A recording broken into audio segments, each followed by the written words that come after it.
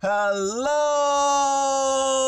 to all the beautiful souls out there in the world. Welcome to the Intellectual Party channel, and I hope you have a wonderful day. And today we will talk about how to indent from the second line in Word APA style. Now I will show you 3 different ways to indent your citations, and the first one goes like this.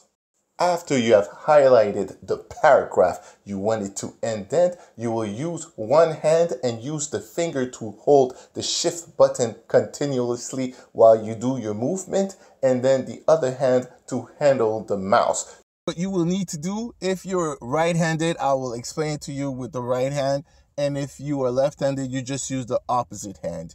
You will hold with the left finger the shift button on the keyboard, and with your right hand, depending on the Word version you use, you will see 2 little triangles. They look like a sand clock. Just like you see in the video, you will put the mouse on the little triangle and you will drag it to your right.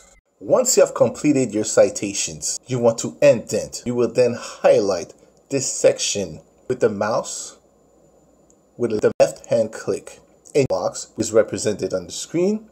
Now you will right hand click. You will see a dialog box which will open, and it will give you the option. You will select paragraph. Once you select paragraph, another dialog will appear. And from these pictures, I will let you read them, and you can even pause it so you make sure you know which steps to take next. This part is just to show you can indent just one citation, or you can do much more for your references.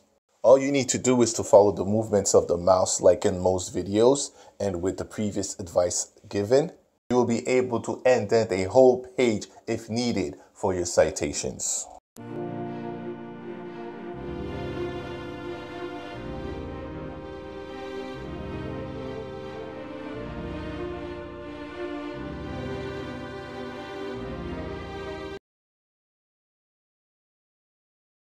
There's also another way to find the dialog box for the paragraph.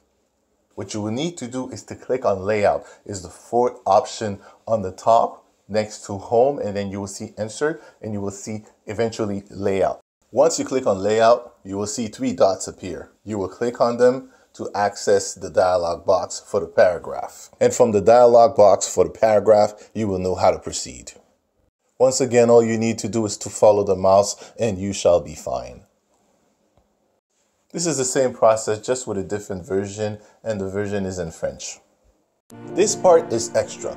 If you found everything you needed to know how to do the citations and you're okay, this is it. However, for those who have more questions about APA and sometimes they are unsure how to put the year, the name of the author, and the book, this part is for you. And for those who are interested, there's even an online generator which will help you to create your APA paragraph if you have a harder time to do it for your work.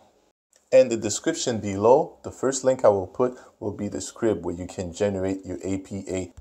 This website is very interesting because there are many features you may want to look if you want to find out more about APA.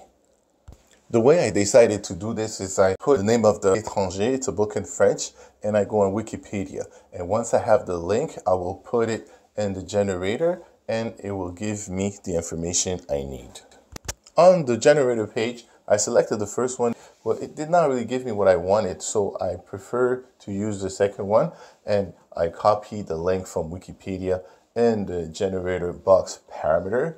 And what it will do, it will generate the APA the way I need to copy it in my text. Once the generator has produced the information for your citations to do your APA, you can either recopy everything and type it, or you can just copy it. The only thing, depending on the Word version you use, if you just copy and paste it, it will give it to you, and the style of your font may be different as you copy and paste it. To show you when you copy something from the internet, you'll be able, with these techniques I will show you, so you can have it in the same styles of font you had in the document you're currently working. Especially when you copy something online with different styles and different fonts, you want to make sure when you paste it in your document without having to rewrite the whole thing, you want to make sure you know how to do it in the same style you are working, because it may be long for you to have to type it all over again, especially when you use a tool to make you go even faster.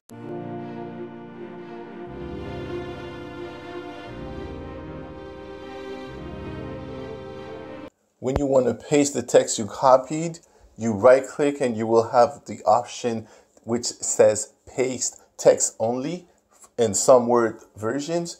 Or what you do, you look for the styles. Wherever you can find the styles, whether it's in French or in English. In French, it's in format.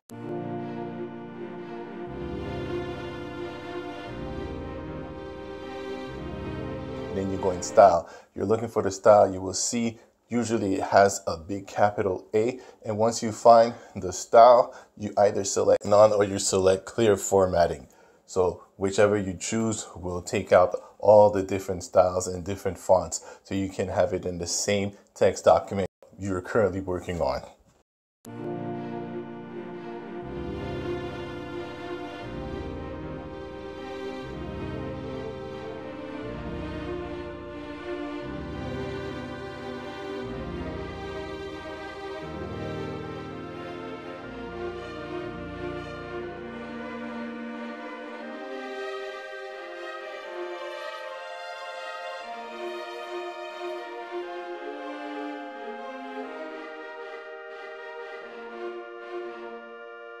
So much for the time you took to watch this video.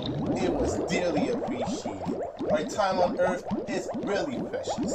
So take care of yourself, take care of your family, and please be safe out there. When you read an article or watch a video, keep in mind to have a critical mind, because it is the only way to grow. And what is true today may change tomorrow.